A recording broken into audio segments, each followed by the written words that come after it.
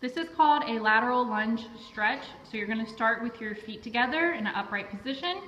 You're then going to step out as wide as you possibly can, coming down into a squat position by pushing your hips back and keeping your heel on the ground for the leg that's bent.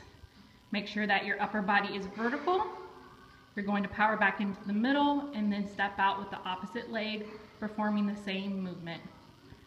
You're going to perform this for a number of reps, trying to get down lower with each rep.